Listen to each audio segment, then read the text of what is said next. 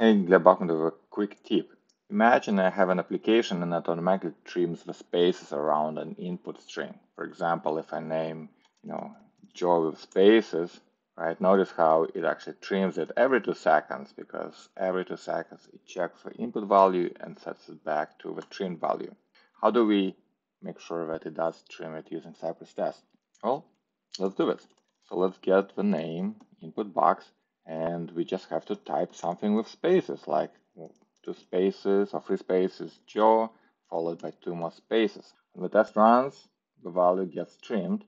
So all we have to do to make sure it does have a value should have value assertion without leading or trailing spaces. And then it automatically sets it after retrying it. Sets it, now it is confirmed.